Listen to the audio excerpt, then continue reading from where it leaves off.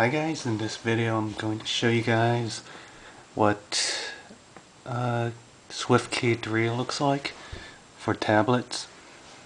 And so now I have a Polaris document open, and as you can see there's actually two different keyboards you could use.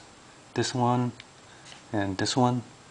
This one looks pretty much the same as the default Android keyboard, while this one has the number pad in the middle, and you have the keys to the left here.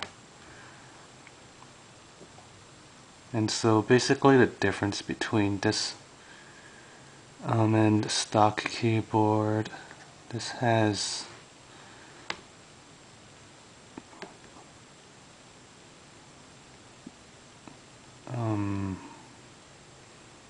has better predictions.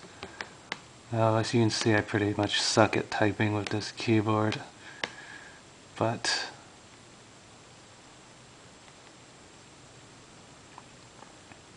it's basically what typing is like.